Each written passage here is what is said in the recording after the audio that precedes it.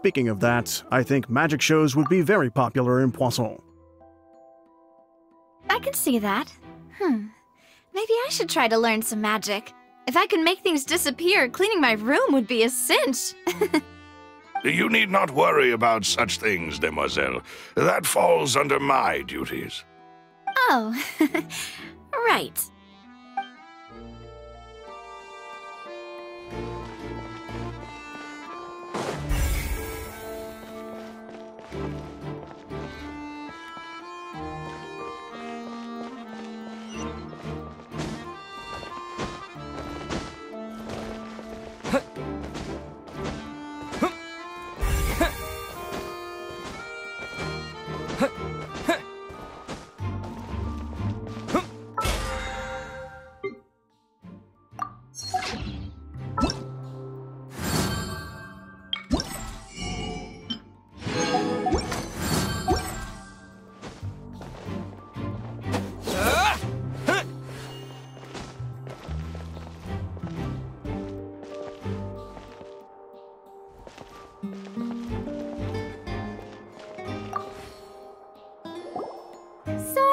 But no one can freely enter or exit the Opera House at the moment. If you wish to leave, you must register your identity with us first. No, we're not leaving. We're representing Linny and Lynette as attorneys, so we're investigating the case. Were you always guarding this entrance? Yes. After the Chief Justice gave the order, everyone coming in or out must undergo a strict inspection. So, the missing girl couldn't have left from here. At least, not from that point on. I doubt there was much opportunity then, either. How can you be so sure,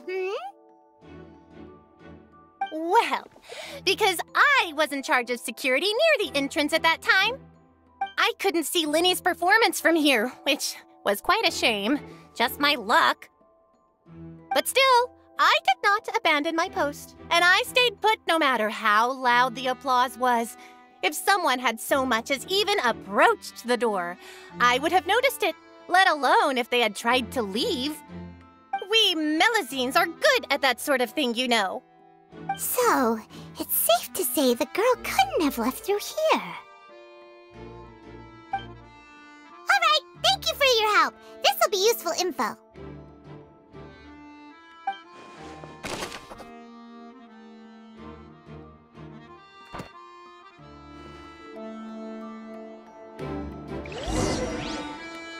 We've checked everything of note here at the performance venue. Paimon wonders how Linny's discussion with the guards is going. Let's go see, shall we? Ooh, things are getting interesting, huh? We're about to see how magic is made.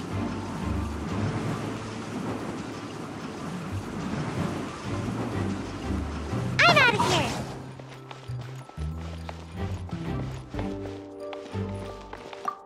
Apologies, but access to the venue is restricted at this time. Please register first. My apologies, but access to the venue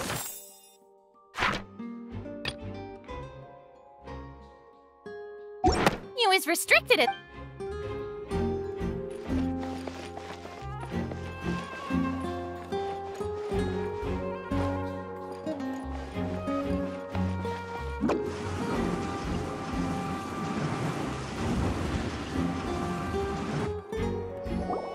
Understood. Then I will be going with you. Just so you're aware, I will be monitoring your actions and making notes as necessary. Very good. Thanks for being so agreeable. I'd pull a rose out of my hat as a gift for you if I could. You may spare the pleasantries. You've arrived. Who's this? Me? I'm Spina di Rosula's guardian angel. If you've got a problem, I've got the firepower. Sorry, I got a little carried away there. Call me Navia. I'm a partner of theirs, and will be helping investigate this whole situation. And these are my companions. Would you mind if they join as well? Fine by me. Oh, new helpers? I would be most grateful. Let's just say we're tagging along. It's not every day you get to see the secrets behind magic performed on such a large scale. I appreciate your kind interest. Come with me. We'll be heading below stage.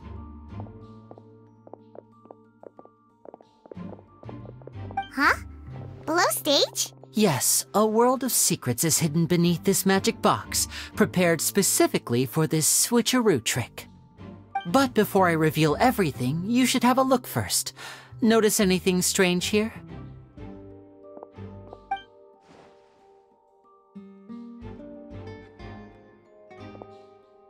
I'm not trying to be dramatic. Remembering the details of a trick will help you understand the methods used to perform it more easily. Huh. Weren't there balloons and other decorations here? Where did all that go? Ah, good eye. That said, you're still far from discovering the answer.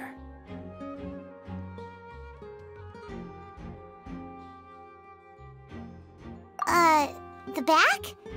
You mean the inside of the door? What's different about it? Paimon didn't notice anything.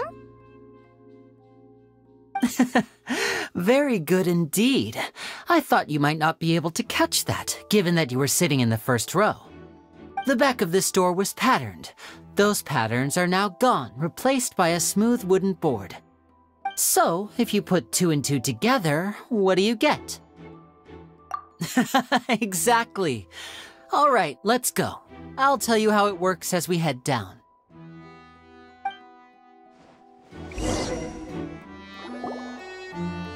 Oh, so there was a passageway under the magic box! I knew you'd figure out most of it as soon as you saw this place. The 2 magic boxes are positioned right above the 2 entrances of the tunnel. See this flatbed trolley? The box with the lucky audience member in it would be shuttled over to the other side using the trolley. This trolley can raise and lower and even rotate, ensuring that the box will face in the right direction. I see. So that's the purpose of the box inside another box. Precisely. The inner box would descend after the audience member was put inside and be moved along the trolley, all while the outer box would remain on stage as if nothing had ever changed. So that's how you did it! Once the box was lowered, the trolley would store some energy through this device here, with which it would complete the rest of the steps. The audience member would only be able to feel some slight movements in the dark, and by the time she walked out, she would already be back on stage.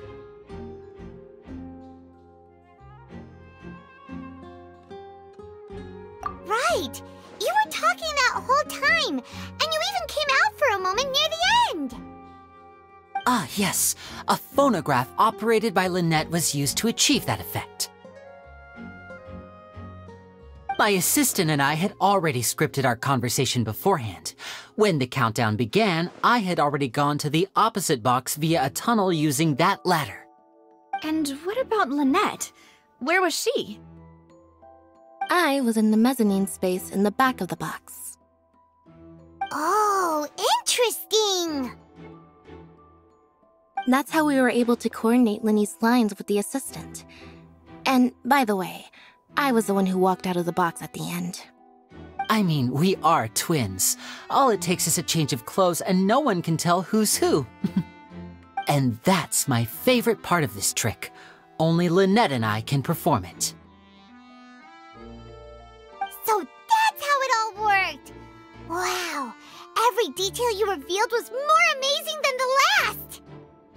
Lynette would briefly walk out of the box and then go back in, jumping into the tunnel and escaping before the box on the trolley could finish ascending. And then I walk out of the other box in the audience area, and the trick would be complete. The operative word here being would. But as you saw, Cal was in the box, not our audience member. She, on the other hand, mysteriously vanished. We really don't know how that happened. If not for that interlude, this would have been an astonishing trick. I probably never would have figured out how you pulled it off. And yet, to think that someone was able to use this magic trick to commit a crime. Could we have a look around? I think we can come up with some more leads. This is the scene of the crime, so Linny and Lynette are not permitted to stay here. I'll escort them back up. Yes, of course. No need to be so strict now.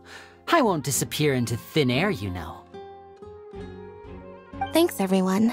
We're counting on you.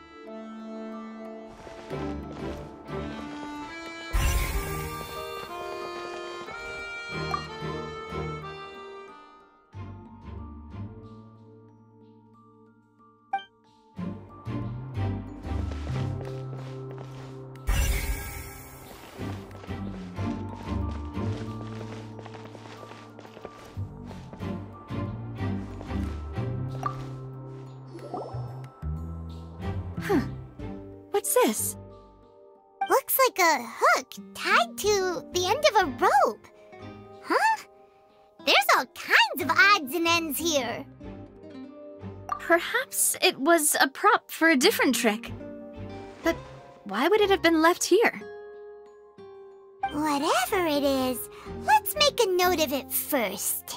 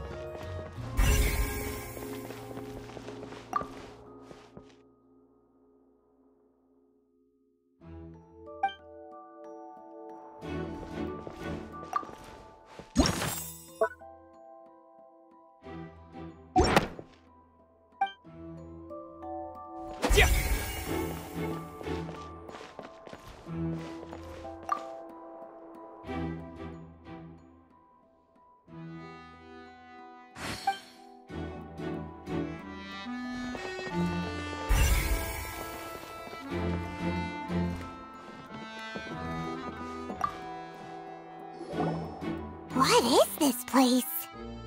It seems someone could fit through here. Huh. Could this have been the suspect's escape route? Alone, perhaps. But if they had to pull another person with them, the space would be too narrow. But there are no other ways in or out of here. Oh, you're right! Let Paimon write that down.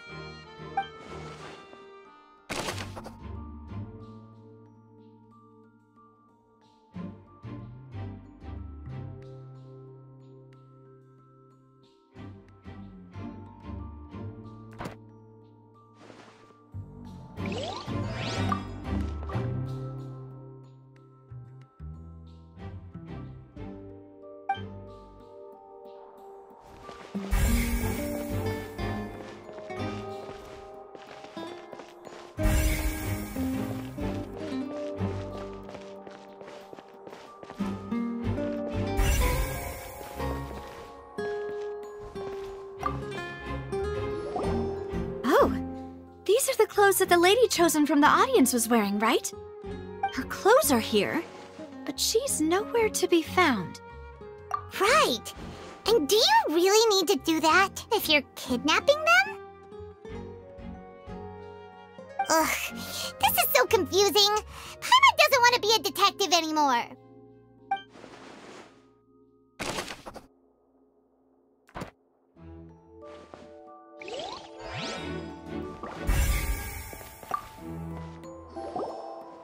The floor is wet. Please be careful not to slip.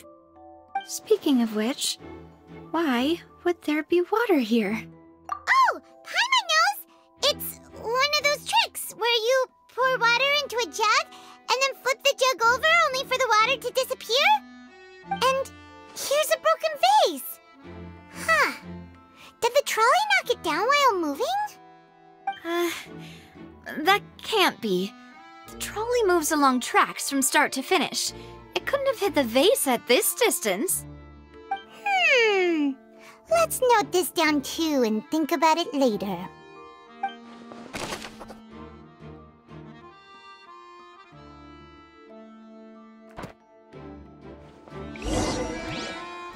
Seems we're just about done investigating down here.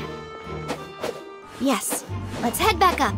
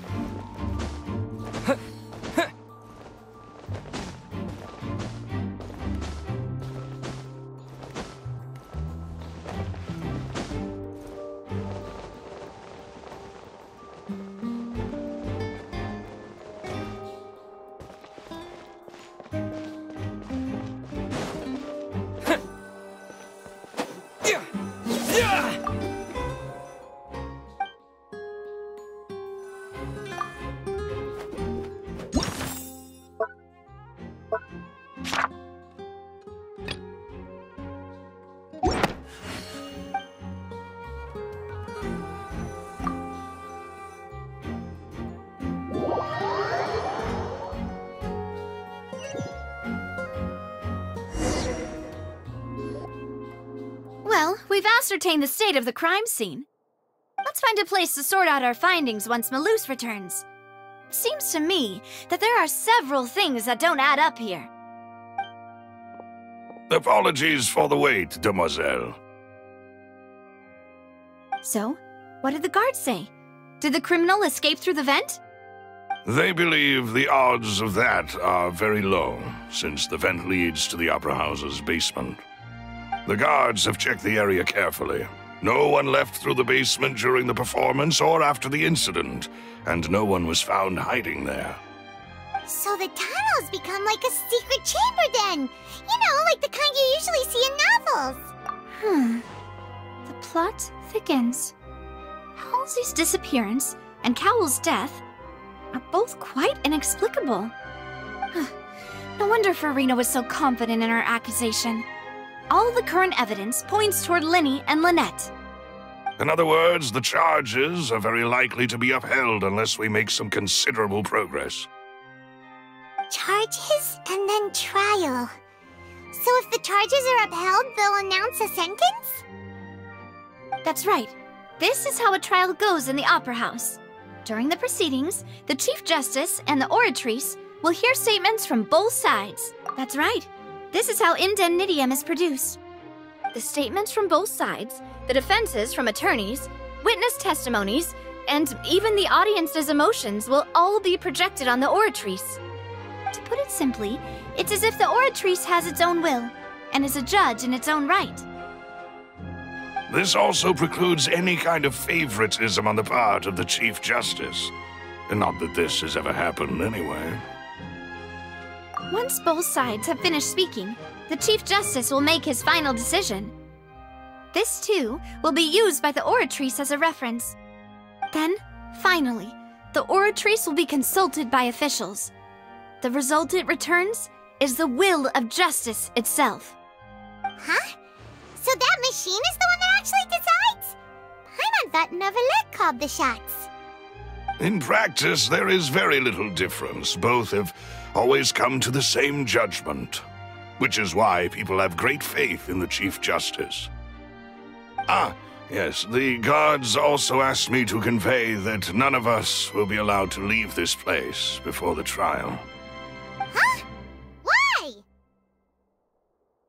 Because we've chosen to act as the twins' proxies, that makes us persons related to the case.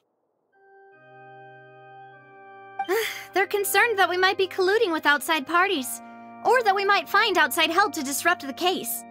And even if that were not so, it could prove problematic if we happen to spread key information about the case ahead of time. I'm ready to break out at any time. Whoa, whoa! There's no need for that! Paimon thinks they have a point. That said, are they providing food? Of course. I just hope you don't mind the lack of options. I'm afraid that catering to all tastes is not in the cards, nor is any guarantee of balanced nutrition. In that case, let's just sort out our findings together here. Pity. I was hoping to take you to try some of Fontaine's famous desserts, too. I mean, what better way to properly think through our findings than over some tea and sweets? Huh. Breaking out suddenly doesn't seem like such a bad idea after all. Just kidding, just kidding. Paimon will still do her best, even if there are no snacks. What do you mean, no snacks? Of course we'll have snacks. If we cannot buy some, then we'll simply make some. Huh? Here? But how? Understood, demoiselle. Everyone, please come with me.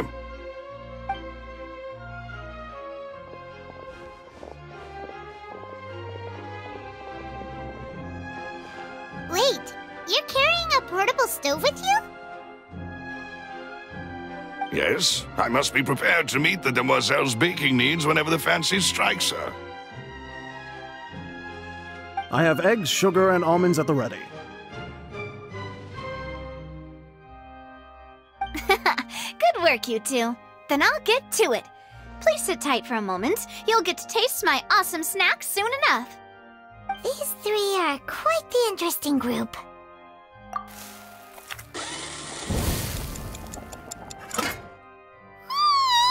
And Paimon thought it smelled good while it was still in the oven! Oh, it's even better now. Paimon can't stop drooling. From the way you had these two guys carrying all that stuff around, Paimon thought you'd have them do more during the baking process. But you ended up doing the entire thing by yourself! Beating the egg whites, grinding almonds, everything! I was applauding. And I was giving encouraging smiles. Paimon was just thinking, aren't you worried about getting your fancy dress dirty, beating egg whites and baking like this? Well, I don't think it's carved in stone anywhere that fancy ladies can only read books, sip tea, ride horses, and play the piano. I just really enjoy making snacks. Don't underestimate beating egg whites, by the way. It's a real arm workout. You also need to beat them to just the right consistency, or your macarons will crack. Anyway, give these a try, fresh out of the oven. There's 3 for each of us. Only 3? Well, eating too many sweet treats might send all that sugar to your head. You wouldn't be able to think clearly about the case on a sugar rush, would you?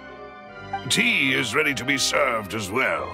This is Demoiselle's favorite, strong black tea with a floral fragrance that clears the mind and lifts the spirit.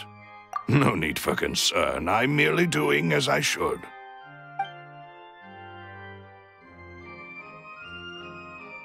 All right then, down to business. As Paimon mentioned previously, the tunnel seems to be something of a secret chamber. However, we can assume that Linny and Lynette were not alone within it. Some criminal also occupied its sealed confines. The magician twins could have committed the crimes, of course, but they lack any logical motive. Exactly! Why would they do such a thing right when everyone was watching? The flower vase and the thud we heard during the performance could indicate some altercation between Halsey and the criminal in the tunnel, resulting in the shattering of the vase, the discarding of her clothes, and her abduction. Perhaps the criminal thought that since she was chosen from the crowd, she would be too easy to identify if she was still wearing the same clothes. Paimon thinks that makes sense, but the real trouble is, True. None of the clues we found thus far support the existence of this third person. But the only people left to consider are both technically victims, whether it's the missing girl, Halsey, or poor Cowl. Huh. Could Halsey have secretly made modifications to the magic props in order to murder Cowl before making her escape? That's right. And even if she had tampered with the setup, she would need to understand the entire trick to pull it off. Nor does she have any motive. The guard said that she has never had any dealings with the Magic Troop's members. Were we not thorough enough in our search? From the sound of things, this is turning into an impossible case. Your macarons are amazing though, Navia. They smell great! They're nice and crisp and super sweet! They are my specialty after all. And I see you've already had 5 of them. What? 5? Oh, that can't be right. Paimon only counted 3, honest!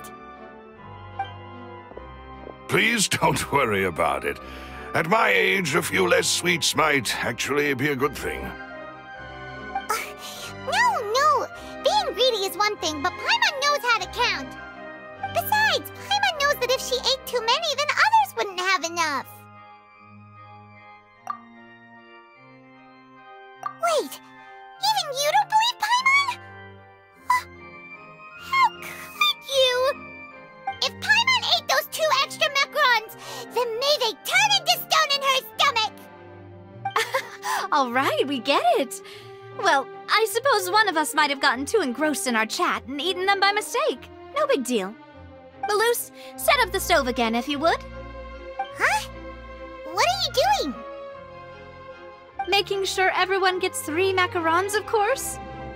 Exactly. We don't want to trouble you. As you wish, demoiselle. And I have the egg, sugar, and almonds. Well, this really is your hobby, huh?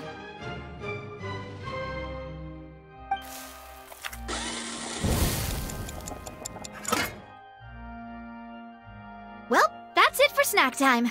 I'm going to have another look around the area. I don't know what we're looking for yet, but we've still got some time. As attorneys, I suggest the 2 of you think the case over again. It would be awkward if you got all tongue-tied on stage during the trial. All right, thanks for your help and for the snacks. It was nothing. A small task for the Spina di Rosula. Silver, Malus, it's time to go.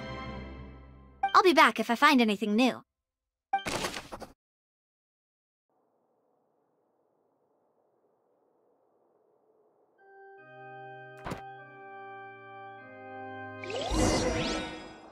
All right, it's time to put our heads together. We've got to get our defense ready for the trial.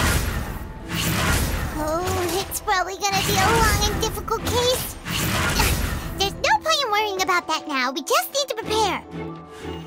Here, take Paimon's notes. They should help you review the situation.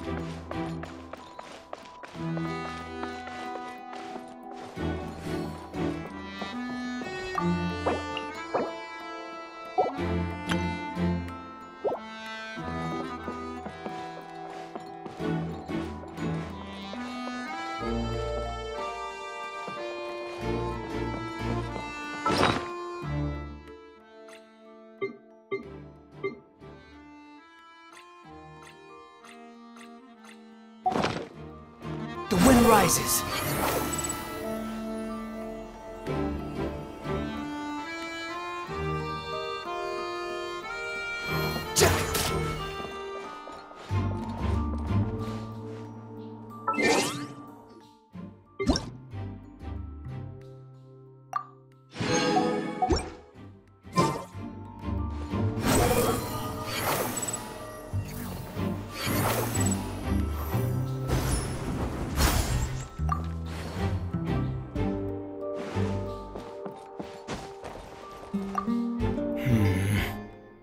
Could it be that I didn't see it happen? Could it be?